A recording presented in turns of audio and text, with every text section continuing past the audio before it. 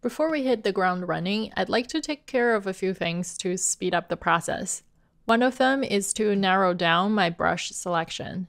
For each illustration or a set of illustration that I'm working on, I usually just narrow down to 4 to 6 brushes to keep the style consistent, but it takes too long to switch between brushes as I'm drawing.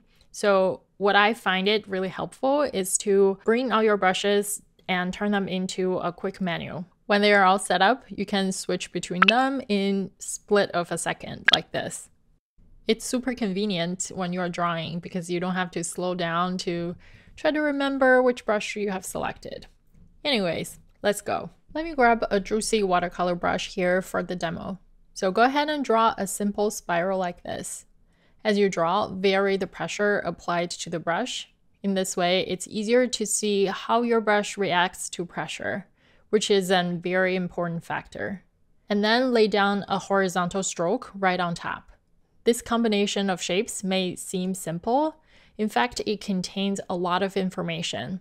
We can already tell the pressure sensitivity from the changes in the stroke width.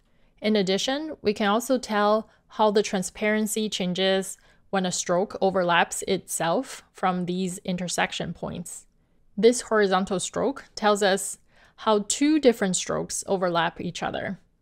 Also, as we draw the spiral shape, our hands can also get a feel of how the brush reacts to different tilting angles, as well as the edge texture altogether.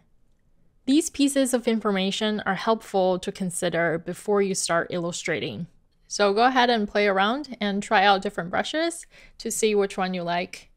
This process is what I like to call a brush audition. And these are the 4 brushes that I've selected for just this project. And now let's figure out how to add them into one quick menu to speed up our process. There are different ways of invoking quick menu. I've set it as one finger tap. If you want to do that, you can come over to the wrench icon, which is Actions, Preferences, and Gesture Controls, and Quick Menu. And then toggle on the touch option over here. Tap anywhere on canvas to activate.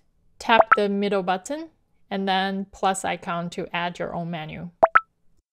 Tap it twice if you would like to rename it. You can rename it to the project. I'm just gonna say brushes here. And then tap anywhere else on the screen to set up each individual options. Tap on any button in the radial menu. You will see the Set Actions options. It has all the commonly used actions. It's alphabetical for our purpose. I'm gonna find the select brush. You can go into different brush folders to dedicate that particular button for one brush. The list mirrors the exact folder structure you have for your brush library. So I'm just gonna go into different folders until all my positions are filled. I know I've covered this process super fast. Feel free to go back and watch it a few times if you want. Now I'm done setting up my quick menu. I'm gonna show you how to use it real quick. When you want to switch to a different brush, just flick one finger to one direction and you will have a different brush selected.